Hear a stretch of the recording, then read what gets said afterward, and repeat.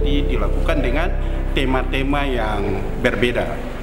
Ada kajian dari pendidikan agama Islam, ada kajian dari pendidikan biologi, dan ada kajian dari pendidikan matematika. Reorientasi kembali kurikulum pendidikan agama Islam berbasis KKNI. Yang kedua juga mereka evaluasi borang akreditasi. Ditambah dengan kajian-kajian kebiologian dan seminar biologi. Dan untuk pendidikan matematika ada KKNI, ada kajian juga tentang borang.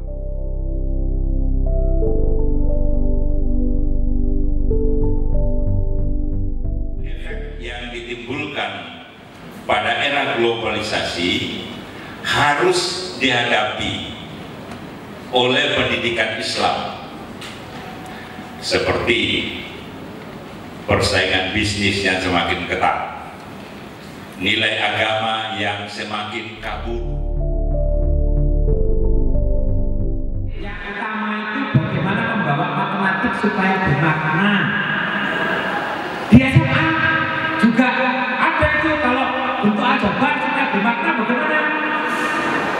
Itu kalau diteruskan panjang, saya sebenarnya ingin menjelaskan itu, ada orang tulis saya jelaskan itu. Bagaimana bentuk aljabar supaya bermakna?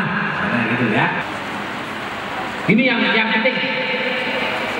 Kalau kita tidak sadar itu, akhirnya tetap seperti itu, padahal dunia sudah berubah jauh. Makanya kenapa saya katakan ini masalah.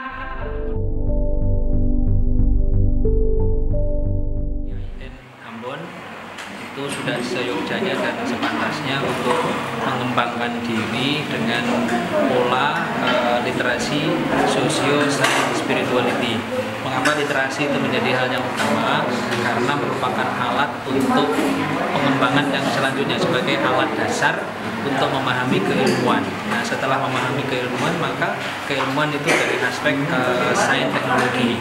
Nah, ketika sains teknologi yang didasarkan atas literasi, maka sains teknologi itu nanti akan berkembang sesuai dengan kebutuhan abad 21.